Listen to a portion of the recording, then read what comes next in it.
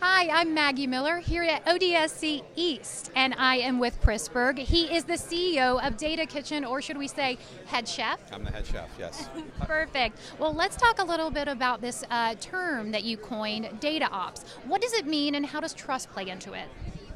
Well, I don't think we coined it. Okay. We use it.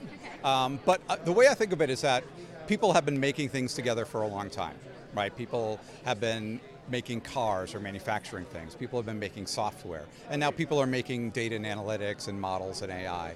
And how you manage a group of people to do that well, how to do it where the output that they have doesn't have a lot of errors. No one likes cars that break, right? No one likes software that breaks. And no one likes wrong data or imperfect models. And then how do you get a lot of people to create in that? And so data and analytics teams want to innovate. A lot of smart people here at ODSC, they want to try new things. They want to be able to create. And what happens today is that they can't create as fast as they want to. There's bottlenecks in the system because they're spending too much time fixing errors, too many times creating things that aren't getting into production, and too much just messing around with a lot of the operational stuff that should be easy. And so DataOps, the idea, the movement is about putting a light on that operational side and saying, hey, this has real value. And if you focus on it, your team can work better, and the results, the things that they create, are more attuned to what the customers need. And what do you think the future of AI is? And do you think there will always be humans a part of the AI development process? You know, I studied AI back in the dark ages when it wasn't cool, and I have this really interesting feeling about AI. It's sort of like my high school girlfriend that I dumped and now has come back and is a movie star because it's very popular.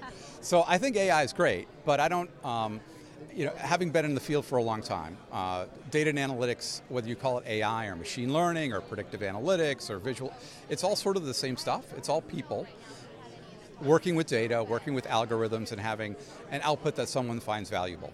And the process of doing that, how do you get a bunch of smart people in a room to do something that is valuable to an end user?